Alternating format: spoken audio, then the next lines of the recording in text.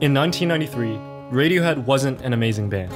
They were a weird alt-rock outfit with this hit song fittingly called Creep, and they were unprepared for the rock star fame it would bring them. So when they were invited to play on MTV, what resulted was one of the most chaotic concerts in televised history, one that lead singer Tom York was lucky to get out of alive. This is the story of Anyone Can Play Guitar live at the MTV Beach House, of a new and immature band's wrestle with fame, of a moment in Radiohead's career that will forever live in infamy.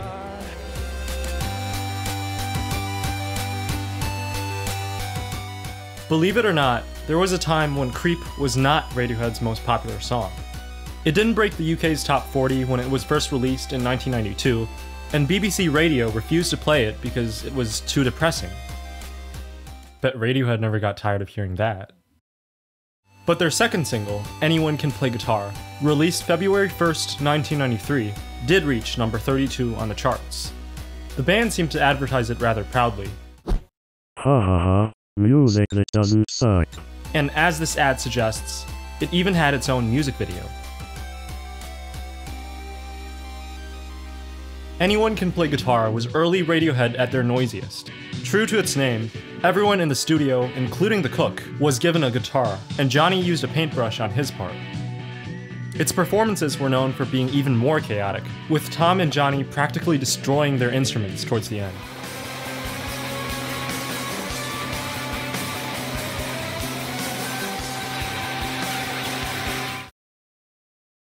Yet none of this could have prepared for what would ensue in a matter of mere months.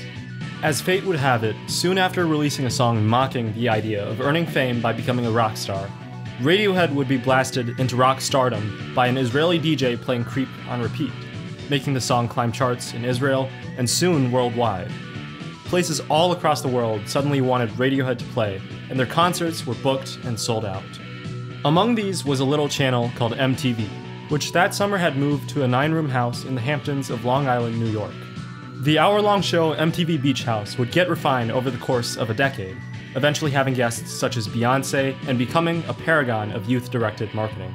But in 1993, it had just debuted, and the producers decided that the best music for a bunch of smiling college students at a pool party was a sad British man groaning about being a creep and a weirdo. On a sweltering 4th of July, Radiohead arrived at the beach house to perform Creep. The production staff asked them beforehand to play an additional song, Anyone Can Play Guitar, but the band refused. They had to play Creep around 4 times to get all the camera angles, and Tom was getting increasingly annoyed with Kennedy, the presenter. Hey, stick around, we've got Radiohead performing their big song Creep, their buzz clip, and right now, actually coming up, we've got a Red Hot Chili Peppers video, so stick around. Thanks, Ed. To be fair, I'd be pretty annoyed too if they interrupted me to play the Red Hot Chili Peppers. On top of all that, this was a Tom that was wrestling with his newfound fame.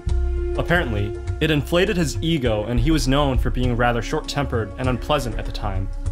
But perhaps the greatest, most painful irony for him was that at that moment Radiohead had become exactly what they made fun of. Famous rock stars standing on the beach with their guitars. This culminated in a completely unplanned, spur-of-the-moment decision. When the cameras shut down for Creep, the band suddenly began playing Anyone Can Play Guitar, to the delight of the production staff. Cameras were hastily flipped on again, and thus began one of the finest moments in music history. Tom continues his feud with Jim Morrison. Ugly, dead. Johnny almost destroys his guitar as usual, and the band experiments with screamo vocals. Most famously, Tom jumped into the pool in a fit of rage. This was a problem for 2 reasons.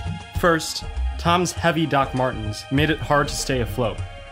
Second, as the first thing he tried to grab onto was a live microphone, there was a high risk of electrocution. Thankfully, destiny protected him from the world that day, and Tom did not go to join a band in heaven. 2 production assistants saw Tom struggling and pulled him safely out of the pool while the band played on, seemingly oblivious. You can read a detailed first-hand account on this website, which I'll link in the description. After that, the producers decided to call it a day, and that was the end of Radiohead's time at the MTV Beach House. Anyone Can Play Guitar fell out of favor with the band as they shifted their gears towards OK Computer, and the song stopped being played live after 1996. As a result, To this day, the legendary performance at the Beach House is the first thing many fans associate with the song.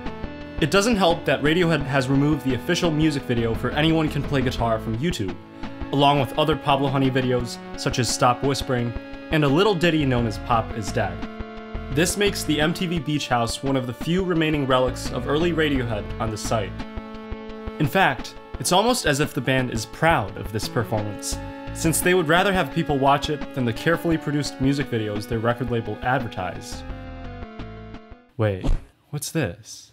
To become a Radiohead, write to Capitol Records care of I Wanna Be a Creep 1750 North Vine Street T12 Hollywood, California. Dear Pablo Honey, how do you? I hope I don't come off as a creep, but it has always been my dream to become a Radiohead. So when I saw your ad, I thought to myself, this is your chance to prove yourself. Don't let it blow out. I'm hoping you won't say I can't, even if anyone can play guitar. Thinking about you, William, aka Cloudstyle. P.S. I'm afraid I must inform you that Pop is dead.